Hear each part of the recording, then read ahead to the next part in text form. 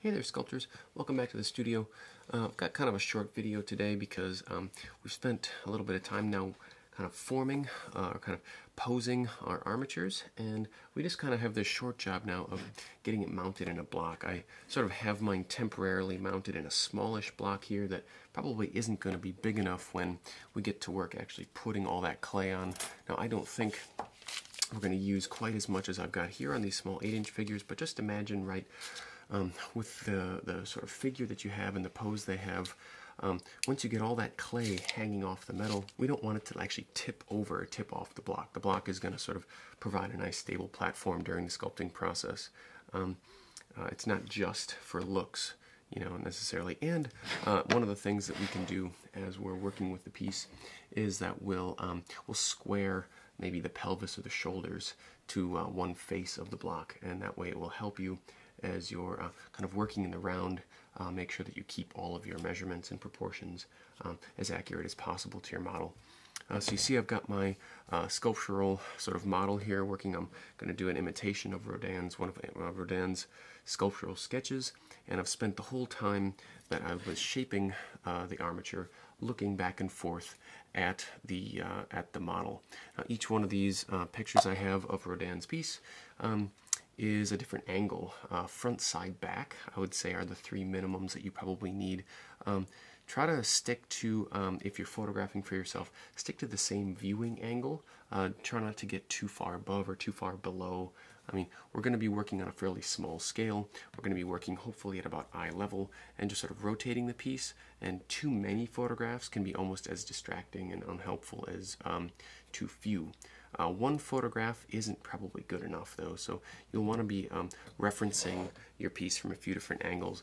For an example, one of the things that I neglected at first when I first started sculpting this character out, but I came back to and made sure I really tightened up, is the general sort of curve that moves from the top of the character's head down through the spine and then pivots down through his left leg. There's sort of a nice gentle S-shaped curve that moves through the whole body, and I probably should have really focused on that dominant curve first and then gone into bending all the bits and pieces. So learn from my mistake, do the dominant body position and kind of curves first, and then go in and make sure that each one of the pieces are sculpted correctly and bent to the right place. One of the things that I noticed today in class too that I want you guys to be particularly careful about is as you're kind of making the transition from shoulder to elbow, or from elbow to wrist, or from maybe hip to knee, is you got to keep those sort of straight bone arrangements. You got to keep them straight. Bones like the femur, right, that kind of large bone that goes hip to knee, doesn't bend like it's made of jello, right? Those are straight connections. And we'll be able to do a little bit of tweaking with the clay, but it's best to probably start working on that now. So if your piece didn't really kind of align right, or it's kind of getting a little bit wobbly, figure out what you have to do with your pliers in order to kind of bend those pieces back into position. Today, what we'll do is we'll get a wooden block prepped. The wooden blocks that you guys have are sort of smallish pine blocks, probably a little bit larger surface area than what we need, but it'll give us a nice solid platform for our work. If you wanted to sort of have this be a bit more presentable, you could just as easily sort of put a thin coat of paint on the outside. I'm not going to need any paint on this. I'm fine with the surface finish here. And one of the other things that I noticed I'm going to need is, while I was trimming up my armature, I accidentally took a little bit too much off of his right foot here, and so I'll have to add another sculptural block to the wooden block. What I would like to do is make sure I get as strong of a connection to the block as I can. One post would be reasonably strong, but if I can get this other foot roughly mounted to the block as well, that'll be a nice solid platform so that I can build all the clay on top. So what I'll have to do on mine is add another little block of wood underneath the foot, which isn't too big of a deal. Down the road, as you're thinking about, you know, sculptural armatures and supports, I mean, what we could do with the wood block or the base is, you know, add any kind of structural support that we needed to with blocks of wood first, and then bring the wire to it as well. It's just kind of a nice way to sort of think about how you might change the flat surface of your sculpture platforms. We've got lots of wood like this in the studio. We can cut it down to size and glue things up. Today I'll have the option available to me to be using a couple of different glues, either a hot glue stick if you're in a hurry, or since I'm not in a hurry today, I'm going to use some 2-part epoxy. The hot glue is nice because it's reversible. If I add heat back to it, I can remove the armature or reposition it. The epoxy is a much stronger and harder bond, but once it's set, that's it. There's no going back on it. So we'll have both in the studio. I'll let you kind of decide which ones you'd like to use.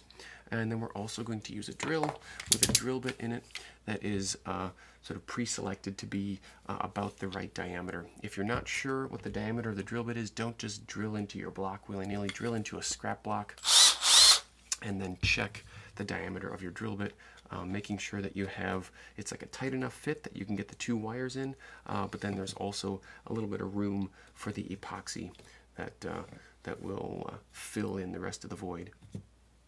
What I'm going to do is drill part way through this block. I don't want to go straight through. I want to actually prevent the glue from spilling out all over the desk. And so I'm going to mark the drill bit with a bit of tape. Essentially what I need to do is kind of determine how far down into the block I can drill before I start poking out the back side. And then I'll just mark that drill bit with a bit of tape so that I know as I'm drilling into the block that I shouldn't go any deeper than that. This bit of tape isn't going to stop the drill bit from going any deeper. It's really just a visual guide, so you have to still be pretty mindful of what you're doing with the drill bit as you're going. But I find that that's just sort of a little visual reminder and saves me from having to do any cleanup later on in the studio. The last thing we could talk about is the positioning of this armature on the block itself. I want to make as much use of the sort of block as a nice stabilizing platform as I can. So, you know, right smack dab in the middle might make sense for you, or if he's got a little bit more aggressive stance, sure. But then I also want to sort of square, I'm going to square the pelvis of my armature to one front edge of the block. That way if I'm working at sort of a 3/4 view, I'll have the point of the block facing me, or a side view, I have the side of the block facing me. These are just kind of quick visual reminders for me to be able to sort of arrange the armature as I'm working. Another little visual cue for me. Last thing I'm going to do before I start drilling and kind of actually gluing this in place is the blocks I've given you are sort of rough, right? I didn't do too much more than just cut them down on the table saw. So if yours have any rough edges or anything like that, it's much easier to deal with them now than it is after we get everything glued up. So using a bit of sandpaper to maybe rough off any rough edges. I don't like to handle wood that's been really rough. If you happen to have access to a vise in your home studio, you can clamp it up in a vise and then sort of rough off any of those edges. Be careful if you're not working with a woodworking bench vise or something. There are usually sort of like really sharp knurled parts of like a standard bench vise, and it will mark up your wooden deck pretty well. Not that it really matters. These don't have to look pretty. What we're going to work on here is the clay itself. These sculptural stands are just really for a support. So once I'm reasonably kind of confident that I've got my character in the spot I need, I'm just going to mark the block with a pencil mark, and I'll put my first hole into the piece.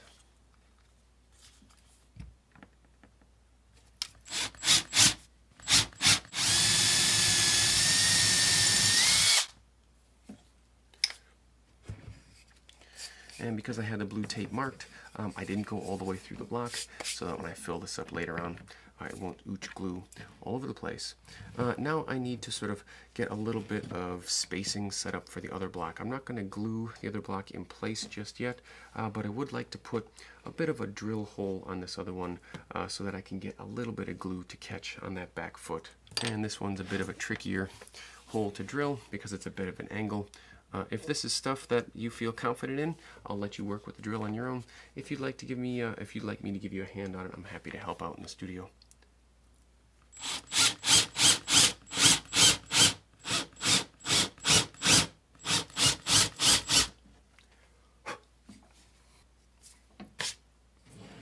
Okay. Okay, so it's not going to probably be perfectly in the orientation up and down that you need it just yet. What we're really mostly kind of thinking about here is getting your character sort of rotated into the correct position, because once the glue is set, there's really not much more you can do. And then if there are any other sort of trimming bits that you need to take off, now is a great time. I have a little bit too much sort of wire down here on the foot. I'm going to lift off one of the windings, and then just so that the glue has something to bite onto, I am going to put little notches into the aluminum wire itself. These notches sort of allow the glue to bite onto the aluminum. The wood is full of all kinds of really wonderful textures, and so the glue will bite the wood no problem, but I just want to make sure that I have those same little knurling marks that we put in the hands in the previous tutorial. Now I'm pretty much ready to mix up my epoxy. If I was going with hot glue at this point, I would just fill up that hole and plunge the piece down into it. The two-part epoxy is a little bit slower in that I have to mix a sort of a 50-50 mixture of these two. Right now they stay liquid in their separate containers, but when I bring them over to mix them, I push out about the same amount, and for what I'm working with here, I won't need more than about the size of a dime.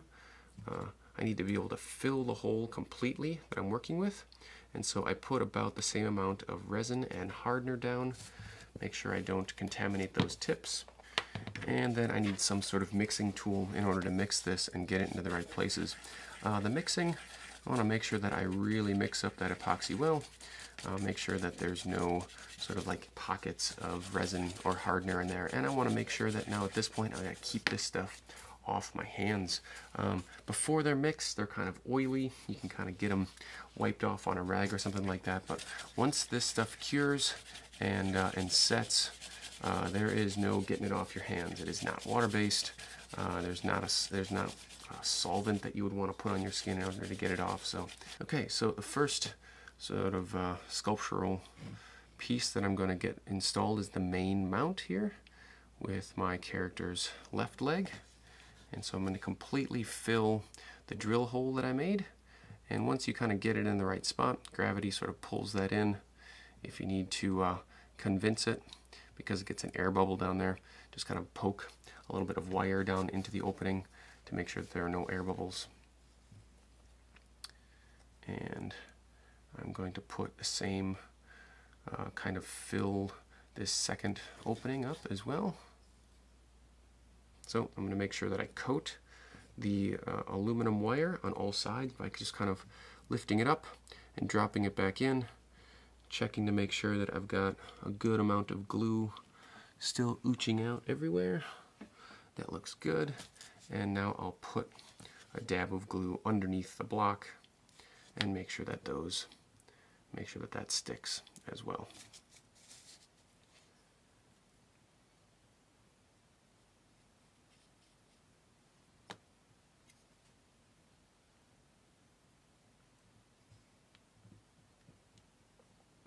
So at this point, that epoxy is still workable. I need to make sure I do any of my last minute kind of pivots or rotations. In about 5 minutes, 5 to 10 minutes, the epoxy sets, and then it will cure overnight. And this epoxy cures to be almost hard as a rock, right? And it dries clear, so don't worry about being able to see it. So I mentioned earlier that I want to kind of square the hips of my character to one side of the block. What that's going to allow me to do is just sort of work a little bit more intuitively with the kind of rotating of the sides. And then if I see anything goofy about the piece, now is really my last time to kind of modify those bottom bits. I'm going to make sure the block is pressed into place, and I'll put a piece of tape over the block. That way it stays put while it's setting.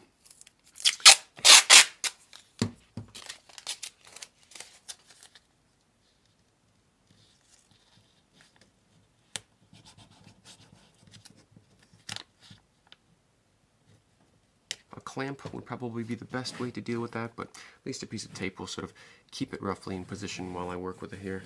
And eventually I'll probably do some tweaking to that armature in order to get it to stand upright a bit more, but I like the connection I'm getting, So I'm going to let that sit. Guys, I look forward to catching up with you in the studio and helping you cut your blocks and do the final shaping of your armatures. I'll see you in the next tutorial to get the clay added in our initial blocking steps.